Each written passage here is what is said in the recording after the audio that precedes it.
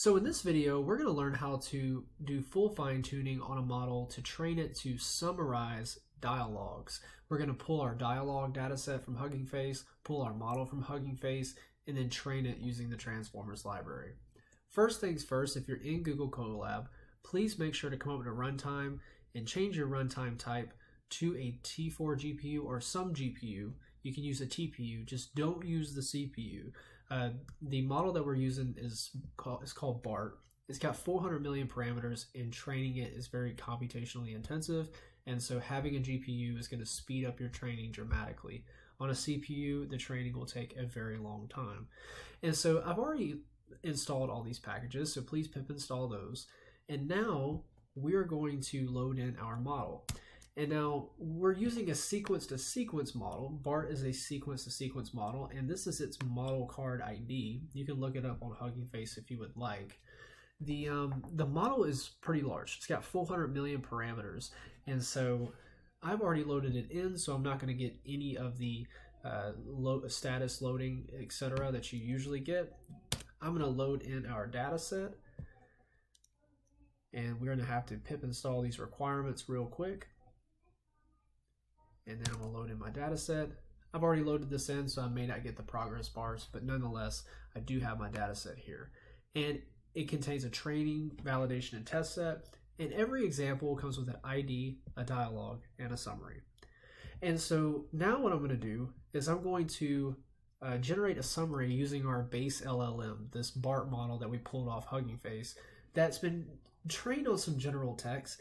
And it should be able to summarize some text pretty well. But for our use case, it's not going to do so well, and you'll see it. And so I created this function. It's going to take as input a sample, right, and then an LLM, and which is our BART model. And it's going to create this prompt. And this prompt says, summarize the following conversation. It's going to put the dialogue right here, and then it's going to end with summary. And then it's going to expect BART to finish that summary. And that's what we do here. And so I'm going to print this out. This may take a second because BART is kind of big, and so generation is a little slow.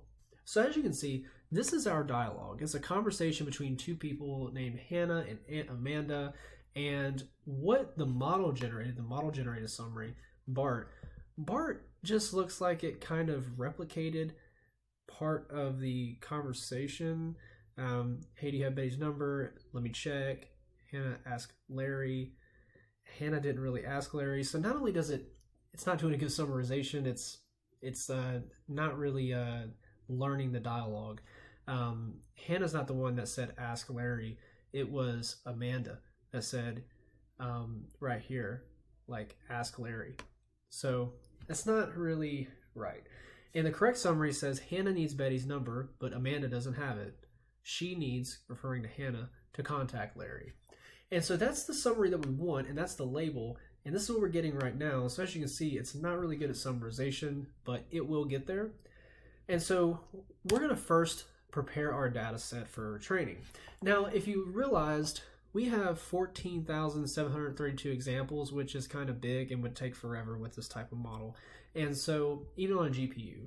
And so what we do is we go through each example in our training data, and we create this prompt here. We turn them into this. We create this prompt. And then we go through and we create two columns, input IDs and labels.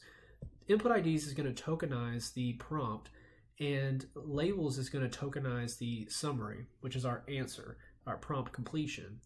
And what we're going to do is we have to set the pad token, because this model is one of those models where you have to set the token that you're going to pad any sequences that aren't long enough with.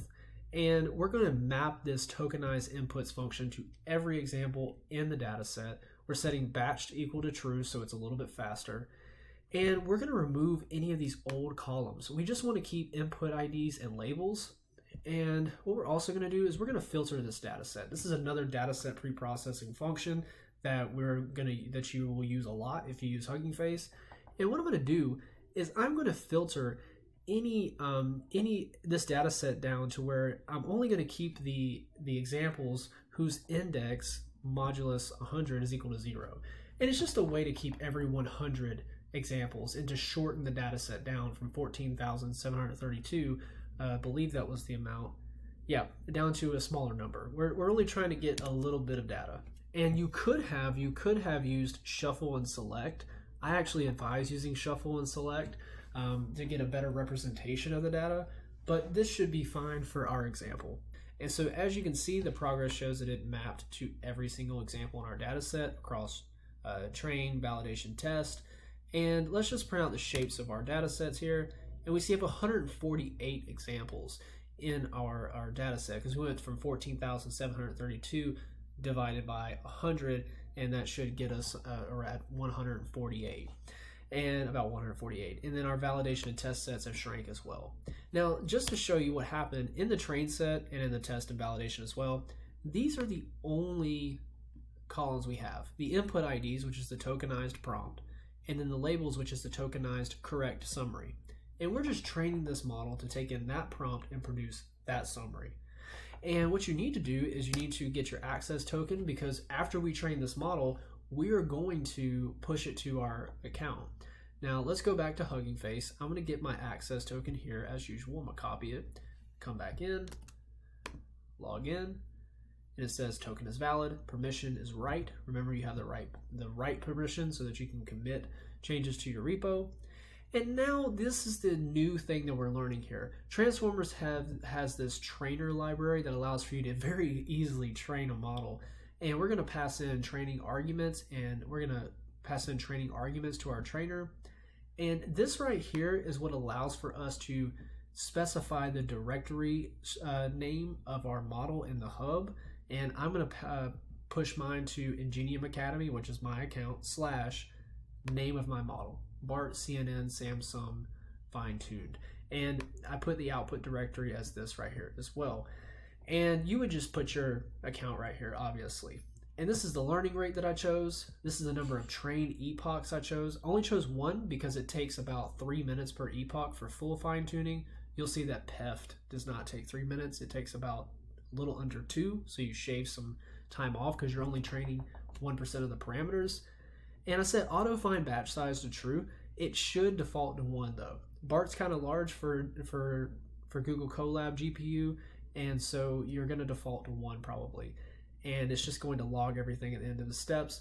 Make sure to pass in a tokenizer with your model to trainer so that you can, whenever you pull your model from the hub, it comes with the tokenizer.